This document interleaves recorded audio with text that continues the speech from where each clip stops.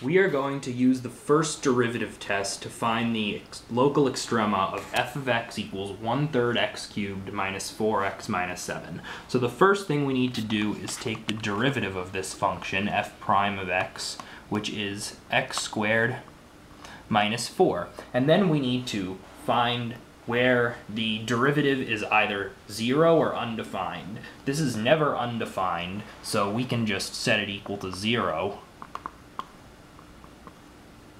And then we solve for x, and in this case, x equals plus or minus 2. So now we have the critical numbers of the function. Those are called critical numbers. And what we do is we draw a number line.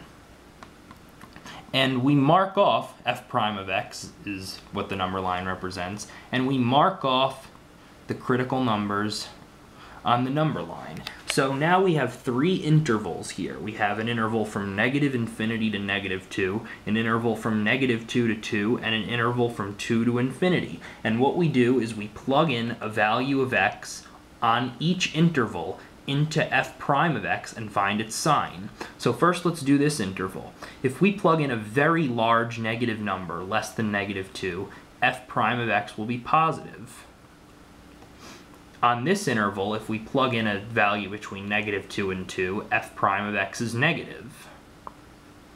And on this interval, if we plug in a very large number, f prime of x will be positive. So now here at negative 2, f prime of x switches from positive to negative, so we will have a local max. And here it switches from negative to positive, so at 2 we will have a minimum. Now, just to get the coordinates of those points, we would take negative 2 and 2 and plug them into the function. So first let's find f of negative 2. And when we do that, we will end up getting negative 5/3. So that means that this function has a local maximum, and the coordinates of that point are negative 2, negative 5/3. And then we can do the same thing with 2 to find the coordinates of the local minimum, and when we plug 2 into this function, we will get that f of 2 equals negative 37/3.